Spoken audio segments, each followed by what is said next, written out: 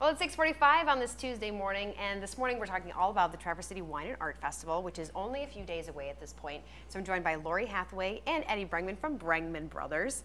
And we've got some wine here this morning because we're talking about something that's a bit of an art form practically, and it's wine and food pairing, which a lot of people struggle with.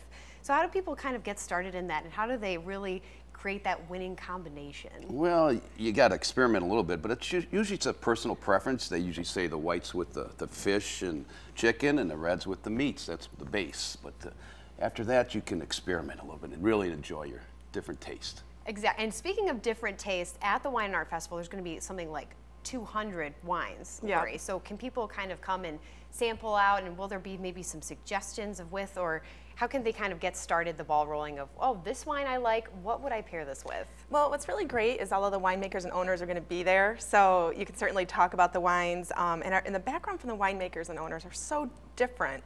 You have some people that chucked the corporate world and came in, some are farmers, and then all the wines are different too. I mean, Eddie has a wine inspired by football, which I think is interesting, and so just being able to chat with the Block 65, it's a beautiful white blend, and you got Sauvignon Blanc, you got Pinot Gris, you got Viognier in there. It's named after my brother Bert, who played football at Eastern Michigan. It's in his memory. So we really like that. It's our best seller. I think our customers love it too. That's what I love about events like this as well, because you can actually interact with the winemakers. Like, you know, we're getting to talk to you this morning, and you can give us kind of the background on these wines, which is awesome. Do you want to tell us about the other two?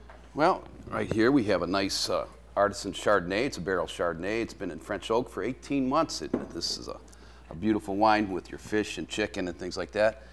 Then we have a nice Gewürztraminer. Most people have a little tough time with. That's a hard one to say. That's right. If you remember Girls Are Meaner, you'll remember it. It's really easy. This was named after my brother's brother-in-law who worked in Sonoma, and he said we have to have the Gewürztraminer. Right, so once again, he worked in the vineyards in there. All these wines, these are going to be at the Wine and Art Festival. It's going to be a big event, and it's happening on Saturday from 3 to 10.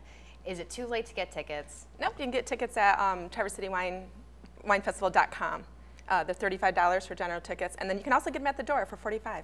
Right, so plenty of room. It's at the Traverse City Commons. Correct. So lots of room. You're going to love it. Tons of wines. Thank you both so much for coming in this morning.